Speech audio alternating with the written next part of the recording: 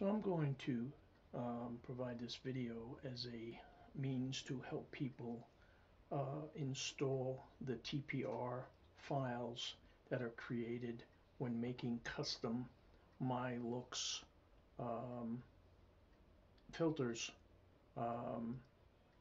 within Topaz Studio 2. So once you download the file that's provided by me or by anyone else, you cannot double click that file. It will not install.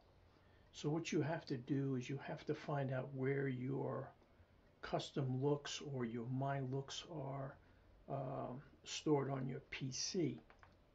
An easy way to do that is on a Windows machine, and unfortunately I'm not familiar with Macs, but I'm sure if you are familiar with Mac you'll know how to go to the search bar and just type in My Looks, and that should bring up the folder where your Topaz Studio 2 My Looks are housed.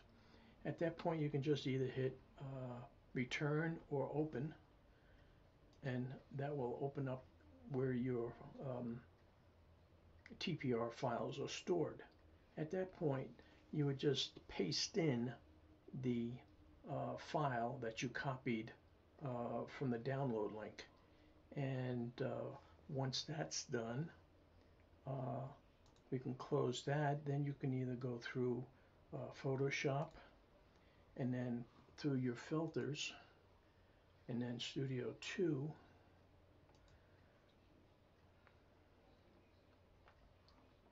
if you go to add look and then under the My Look category you should see that file that you just pasted in there.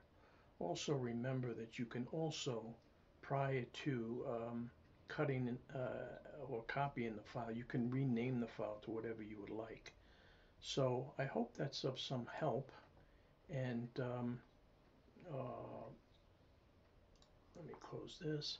Hope that's some help, and it's fun sharing different looks, especially when people ask how did you get that look. It's much easier to just send them the look that you created.